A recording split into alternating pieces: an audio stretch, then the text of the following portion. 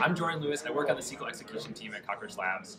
Something that I did recently that I was enjoying working on was we have these things in the SQL databases called virtual tables. Virtual tables help you keep track of all of the various metadata about SQL tables. For example, if you need to figure out the primary key of a table in your database, you can write a query that joins a bunch of these virtual tables together to figure out which primary key is relevant for the table that you're looking at. We've had kind of a performance problem with these virtual tables for a little while in CockroachDB, which is that to get any of the data out of any virtual table, you had to materialize the entire virtual table.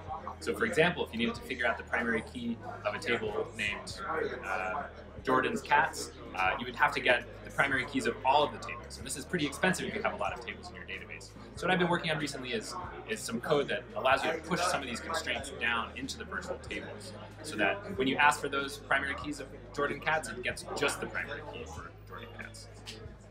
There you go.